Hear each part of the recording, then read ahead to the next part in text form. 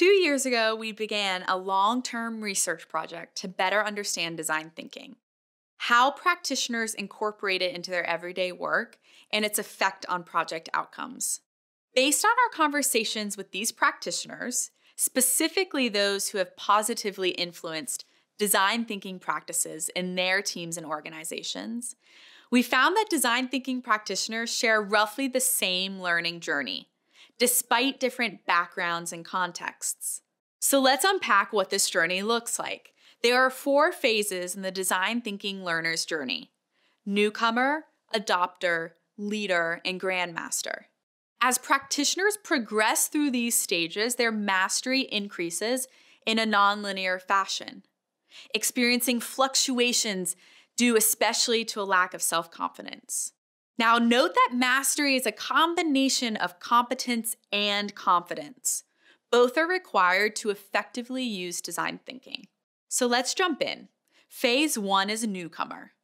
This is the first phase in the learning journey. Individuals in this stage have been introduced to design thinking but have limited experience with it. Newcomers' knowledge is minimal. They have a surface-level understanding of design thinking, often rooted in the same definition they received during their first exposure. They may be able to provide a definition but are not familiar with the details of a framework or its value. Newcomers are unaware of their design thinking and competence. They don't know what they don't know.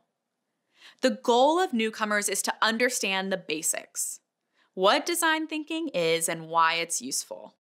This can be done through browsing articles, reading books, or participating in a workshop. Now, as an educator, focus on communicating the potential value of design thinking and motivate the newcomer to pursue learning, and then make time for it. Phase 2 we call the adopter. Individuals at this stage have adopted design thinking and begun to practice it.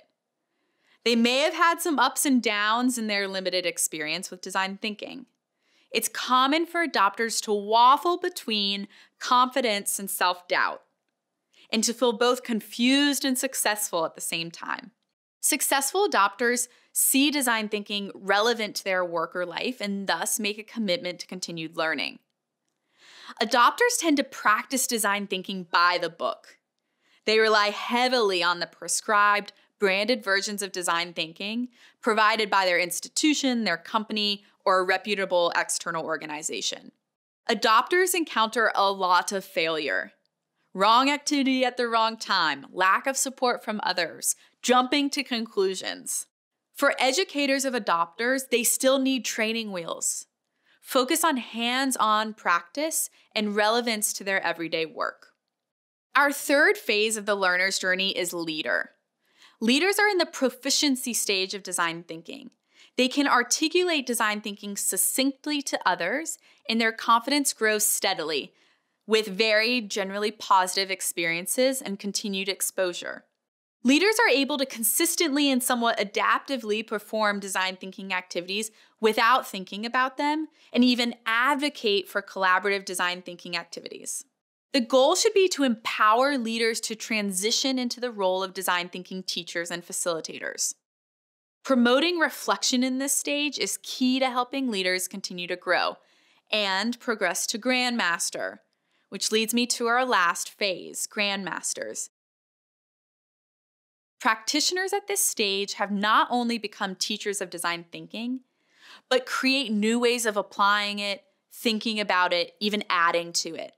The practice of design thinking is so embodied in their behavior, they seldom have to think about applying it. Grandmasters' view of design thinking as a flexible, dynamic toolkit. They don't stick to prescribed or branded versions of design thinking, and more often pull tools or activities from other realms, like service design or business strategy.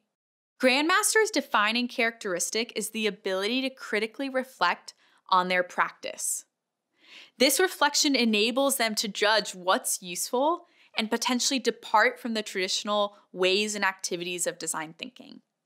This design thinking learning journey is a high-level, distilled representation of the most common learning phases observed in our research. Learning and teaching design thinking is messy. Not all experiences will fit squarely into this model. Using this journey can help learners gain insight and awareness into the greater journey and goals, while helping educators successfully execute the design thinking learning experience they aim to create.